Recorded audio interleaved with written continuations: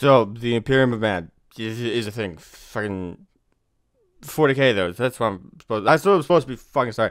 Fuck, I'm already fucking this up.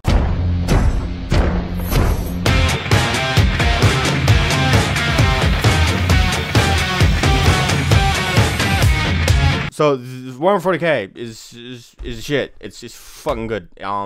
These fucking minis, assemble them, you glue them together because you're fucking weird, you know, and you don't get a girlfriend, you don't have a life, so you fucking glue plastic together, and you fucking prime it, you fucking decorate a place, yay, cool. Bleh. Yeah, you do that, you cool, you make some cool looking minis, you paint good, you share them around interwebs, Instagram, fucking Twitter, and then, you know, people like your shit, and you feel somewhat fulfilled. Anyway, but that's like the tabletop shit. But Warhammer 40k is a great universe. It's grimdark. Nah, everything's fucking horrible. Everybody evil.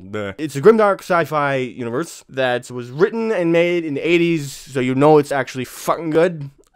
Meanwhile, everything else that's made today is fun as shit. Yes, the lore. Before the Imperium Man, before everything, there was also the fucking Necrons. Necrons were glorious. They were fucking great.